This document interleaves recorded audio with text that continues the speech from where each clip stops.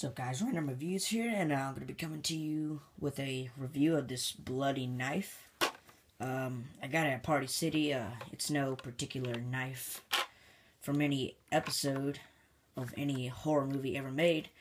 The box that I got it in said it's from Scream, but I've never ever seen this knife in Scream before. So I'm going to go ahead and review this with y'all. If you hold it upside down, the blood does trickle out, so it's going to take a pretty good while. Well, not an hour, but probably like 5 seconds maybe. And the entire knife is filled. And then, act like you're stabbing people with it or something. Then you just hold it right back up, and it just goes right back in. So that's the bloody knife review. Thank you guys for watching this video. Thumbs up and please subscribe.